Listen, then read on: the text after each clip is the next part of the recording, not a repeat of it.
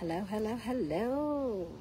Welcome back to Afternoon with LaShaunda's Tea. Hey. All right, so I'm back. I'm not going to keep you long. You know how I do. I'm going to be talking about building your book promotion infrastructure, getting ready to promote your book, part 2. And I have those 3 tools I told you I was going to share with you. I've got 3 more to share with you. So today, the first one is your website and your blog.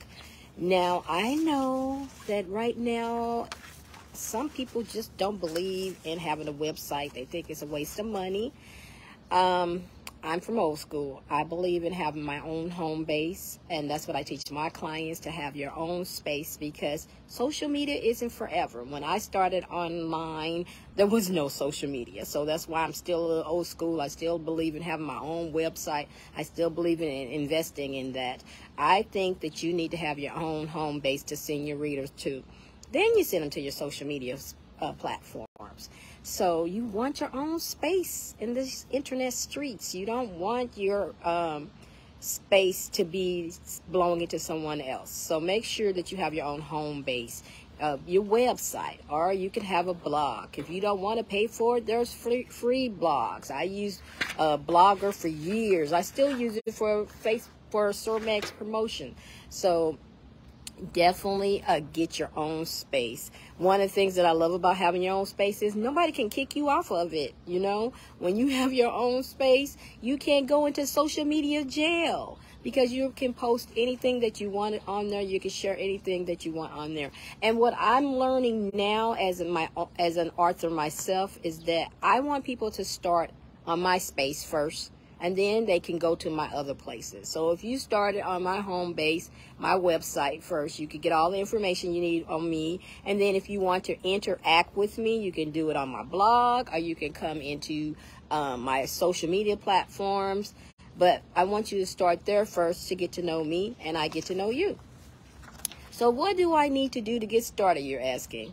Well, you need your own domain name. So as soon as you can, claim your name. Claim your name before somebody else claims it. Last thing you want to do is have someone else saying this, they or you, you know, because people do that. They will buy the domain name when they find out somebody's coming out, and then try to charge you out the yin yang for it. So get your domain name, and then if you don't have funds right now, get the free sites.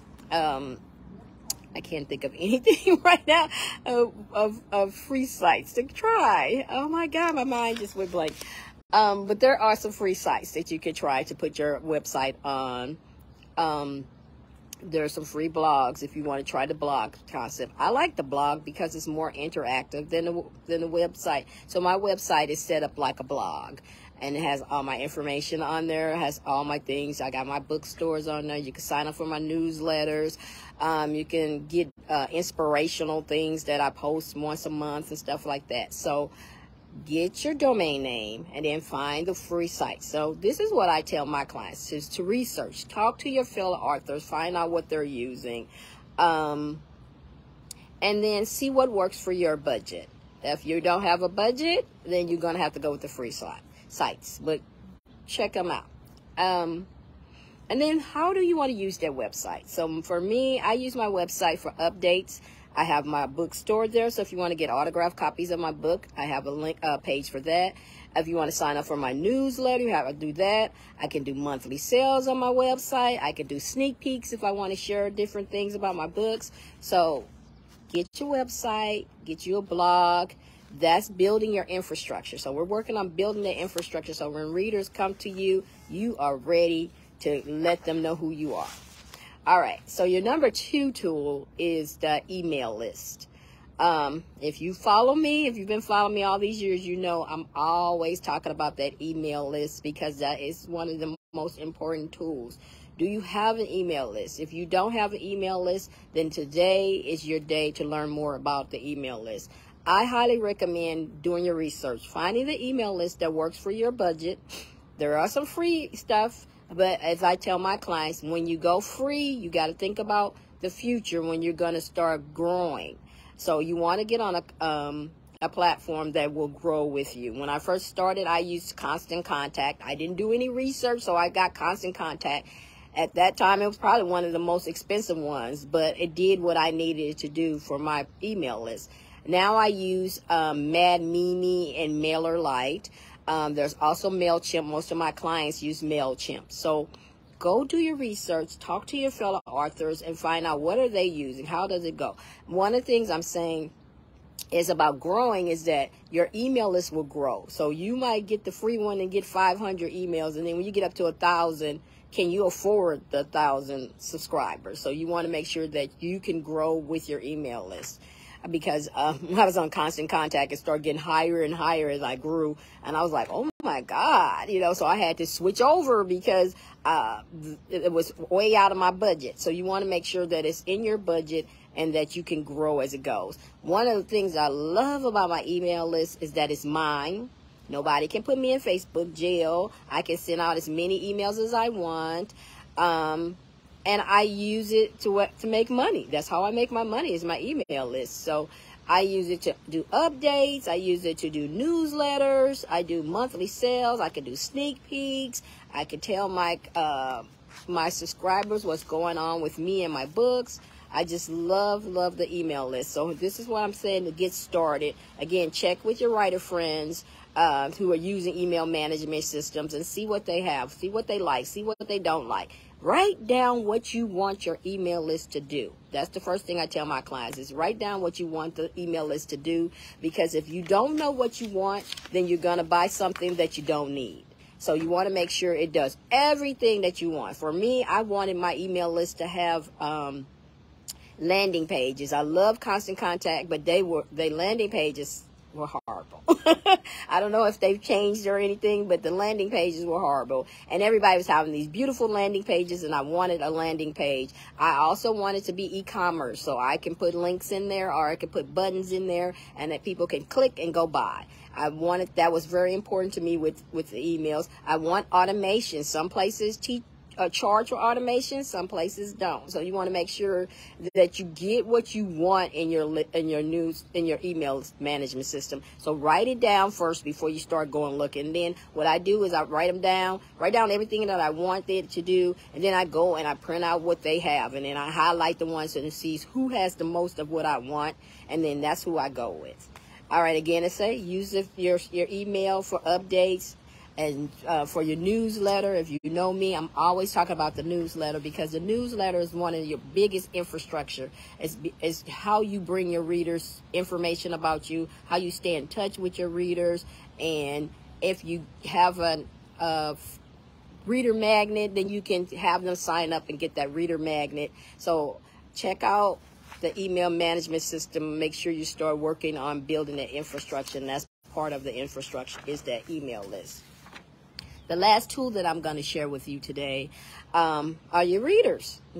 Yeah, they're kind of tools. If you know who your book is for, you need to know who your book is for before you can start marketing to anybody. I have this with my clients all the time. They think their book is for everybody. And we have to take it down a little bit, And they're like, why can't it be for everybody? Because you can't promote to everybody. You need to be able to know who your reader is, if you niche it completely down. Because then you can find out what platforms your readers are hanging out on. You can find out what conferences they're going to. You can find out what bookstores they like. You can find out what blogs they're reading, what podcasts they're reading, what magazines they're reading. If it's for everybody, you're going to be working really hard. So I don't recommend that for you. Your readers are so important to know, and it takes time. You're not going to figure it all out at one time. You know, sometimes you can, but most times it's going to take a minute to figure out who your readers are. So maybe you might be writing fantasy and you're thinking, oh, okay, I want the teenagers, but find out that maybe women 30 and up are reading your book. So that changes who your reader is, because once you put the book out there, the people who are buying it become your readers who are actually reading the story. And so who you think right now before the book comes out might be totally different when the book comes out. So you want to know going in, what genre do you write? Who are the top authors in that genre? Where do these authors hang out at? I just told somebody the other day, are you hanging out where these top authors are hanging out at? Because that's where you want to start. You're hanging out where they're hanging out. What type of readers do you have? Is your reader a print reader? Is your reader an ebook reader? Are they an audiobook reader? Are they like my book readers, episodic readers? Where do the readers buy their books? Are they buying it online? Are they going to bookstores? Are they getting the books from the libraries? You need to know all this information before your book comes out.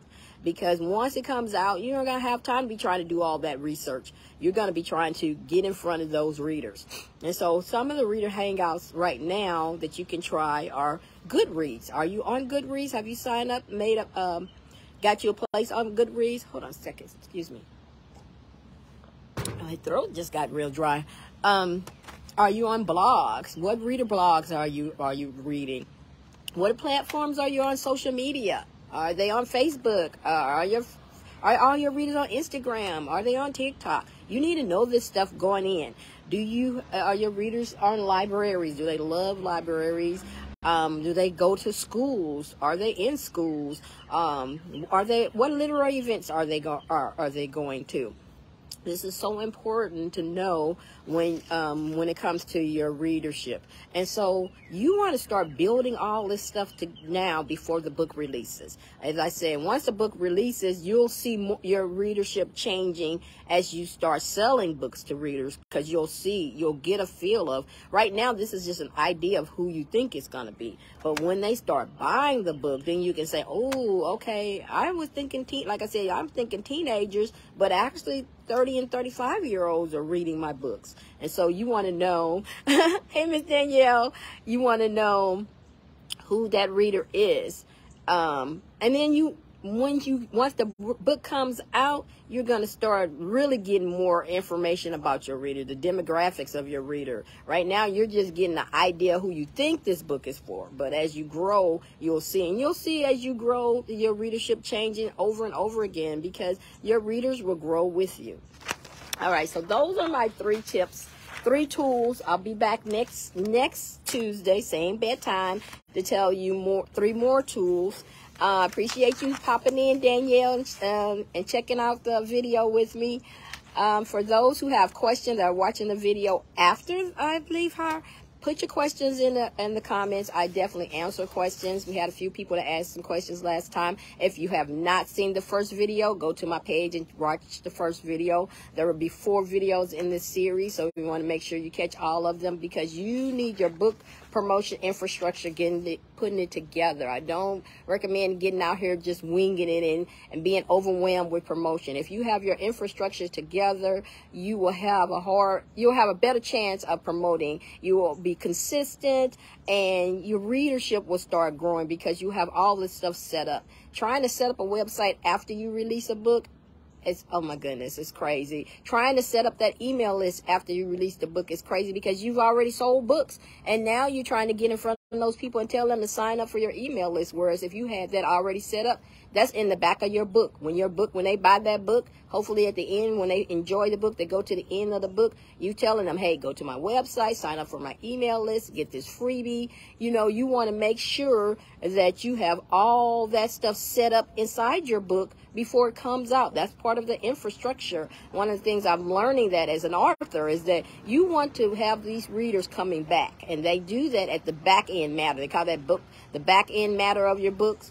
You have all that set up, boom, you got it. You got those readers. They're gonna sign up for it. They're gonna sign up for your email list. They know what to do. You're not just chasing people. They're gonna find that out because they already bought the book. So we're gonna be building your infrastructure this month, getting you ready for promoting your book. If you got a book coming out in July, you will be ready. You will be ready in July for this book to come out. And no, you're not too seasoned to refresh, Danielle. Sometimes people start, you start. I have much admiration for people who just put it out there.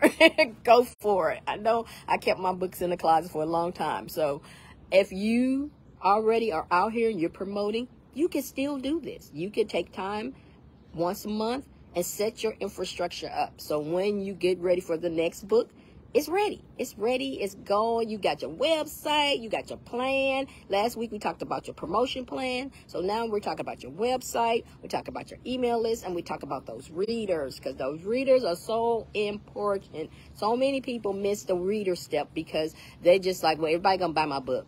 And everybody does not buy your book. That's the hardest part about promoting a book, is learning that everybody doesn't buy your book. You want them to, but they don't. And so you're like, well, why not? When I published my first book, Building Online Relationships, I just knew every writer that I'd ever met in my life was going to buy my book, and I was going to be on the New York bestsellers list. I was going to make tons and tons and tons of money, and real life came to me. My husband, I always tell the story of my husband going, did you seriously think? I was like, yes, I did think that it was going to hit the New York bestsellers list. Why not? That's how big you're supposed to dream as a writer. But I realized that I was trying to sell my book to people who are already published. They already had the book, had the system already down packed. They didn't need my book. But those people who were new to this business, that's who my first clients were. That's who the first readers were. They needed the book. And then there were a few people, like Danielle was saying, who are seasoned and who wanted a refresh, who wanted new content. So I was like, okay. So I got 2 readerships. And then as I started selling more books, I realized that I was talking to business owners like me. I had Sormec Promotion and the magazine. That's why I wrote the book, from the magazine experience. And I realized that there were a set of readers who were business owners who wanted to learn how to promote their business online. So I had 3 different readers. And you know, when I first started, I told you the book was for all the readers, all the authors. That's what I thought it was for when I first got started. And then I learned, when people start buying the book, who the book really was for. It was for that newbie who said, okay, I have no clue, LaShaunda, what do I need to do? Then it was for the seasoned author who said, you know what, I need some new ideas, some fresh ideas, give me something. And then that third person was the business owner who was like, LaShaunda, I am online, but I have no idea how to promote my business online. Those were my 3 readers. And so I was like, okay, so now I know who these people are. Now I know how to change my message for those newbies. I have a message for those who are seasoned authors. And then I have a message for those who are business owners. But it took time to get to that point. Like I said, I didn't come out there with that the first day. Now I can teach you that so you can be ready for the first day. I wasn't ready because I was like you. Oh, it's for everybody. So I had to learn that. And so I'm teaching you my lessons, my mistakes, so you don't have to do that. You don't have to have those mistakes. You don't have to have those hard, ain't nobody buying my book conversations with yourself. You're going to be like, yes, I got all these books out here selling. I'm doing great. Because that's what I want you to do. I want you to do great. Now I know when I go places, who is my readers? When someone says, do you want to come to this event? And they're all seasoned authors. If I go in there and no newbies are in there, then I know I got to cater to the seasoned author person. If I go to a place and it's all newbies, then I know I got to cater to the newbie people. If I'm going into a business meeting, then I know I got to work with the business people. You know your audience, know who the book is for, get your infrastructure set up so when you release, you're releasing to your readership, not to the wind, not to everybody, but to your readership. So thank you so much for listening to this video, watching this video if you're watching it. And if you need more help with me, definitely follow this page. I'm going to be doing a little more videos. Follow my YouTube page. I have a lot more promotion videos on there teaching you promotion. If you want to work with me, schedule your virtual promotion strategy session with me. Let's get your books out here for these readers, because somebody needs your book. Remember that. Somebody needs your book, but they can't buy it unless you tell them about it. So go out there and promote that book. And you have a great day, and thank you for coming. See you next Tuesday.